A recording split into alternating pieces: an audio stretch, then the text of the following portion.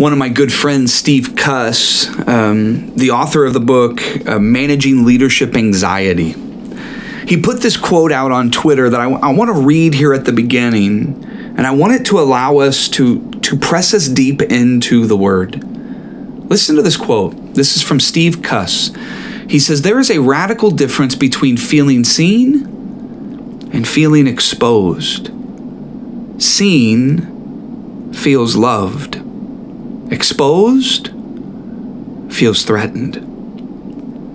There is profound truth in that quote. The difference between being seen and being exposed. And it's a profound truth that I see resonating through Psalm 139, a psalm of David, a psalm that celebrates the intimacy of being seen, of being fully known by God. It says this, "You have searched me, Lord, and you know me." There is intimacy in that idea of being known, where there are no parts of you that are hidden away, where there are no aspects of you that have been positively spent, not higher, not lower. You're fully known. And David says, "Lord, let's be honest. You know me. You know when I sit and when I rise. You perceive my thoughts from afar. You discern my going out and my lying down. You are familiar with all my ways." Have you ever experienced that? Maybe with a close friend, maybe with a spouse, maybe with the Lord. That it's like people know you so well they can anticipate your movements. People know you so well that after a conversation gets started, they can glance over at you because they know what thought is going through your mind. Do you know what it's like to be seen? Do you know what it's like to be known? Not cheaply seen. Not seen like watching a movie star on in a theater. Yeah, you're seeing them on a screen, but they're not really seen by you. You don't know them. You just know the depiction of them. David is describing an intimacy that is far beyond a stage, far beyond a movie screen. It is one, like verse 4, where before a word is on my tongue, you, Lord, know it completely. You can finish my sentences, he says to the Lord. You hem me in behind and before, and you lay your hand upon me. You guide me, you protect me, because you see me, you know what I need. Such knowledge is too wonderful for me, too lofty for me to attain. For where can I go from your spirit, David asks. And it's not a lament. It's an excitement.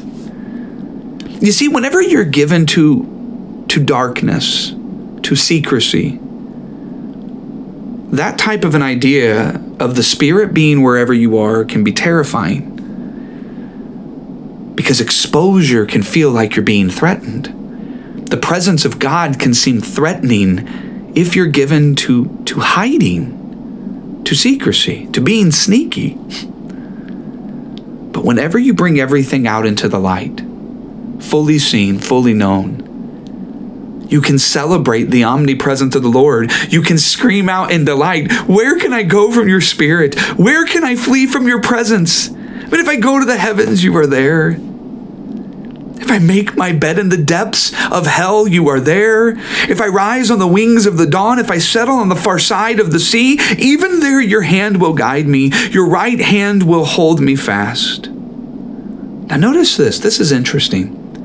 David starts to expose the lie of the threat of exposure. He says, verse 11, if I say, surely the darkness will hide me, do you see it? Running away from God. Surely the darkness will hide me, and the light will become night around me. That secrecy can protect me, that darkness can shroud me. He says this in verse 12. But let's be honest, even the darkness will not be dark to you. The night will shine like the day, for darkness is as light to you. You see, whenever you're engaging life in God without the elements of secrecy and shame, then God's presence in all places, his ability to see you wherever you go, is not a threat. It's a delight. Because in our heart of hearts, we long to be seen. He says this in verse 13, "For you created my inmost being. You knit me together in my mother's womb. Even before I had breathed air, you saw me. I praise you because I am fearfully and wonderfully made. Your works are wonderful. I know that full well. My frame was not hidden from you when I was made in the secret place.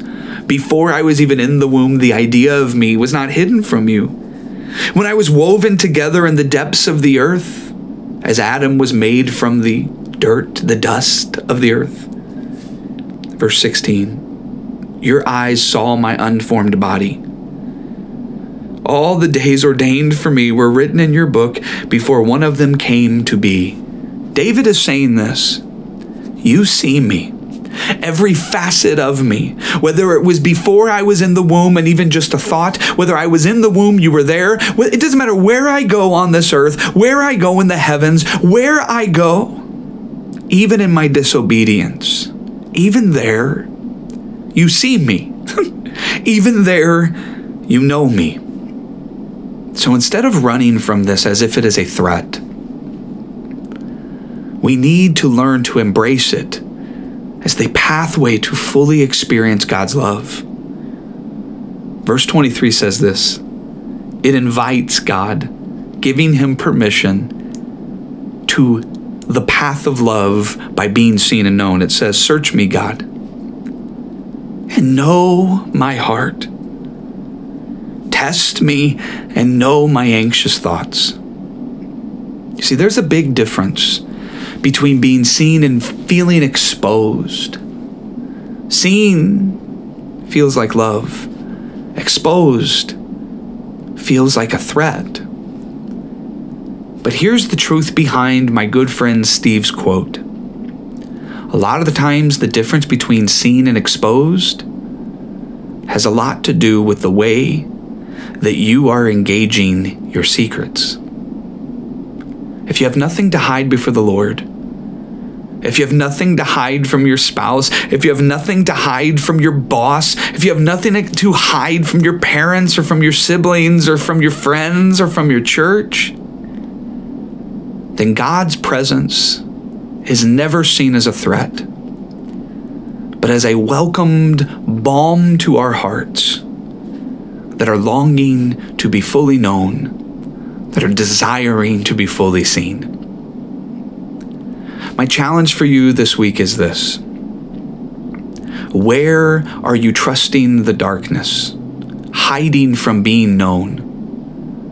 And instead, how will you step into the light to embrace the truth that God knows you, he sees you, and he always has? I love you guys. Have a good week.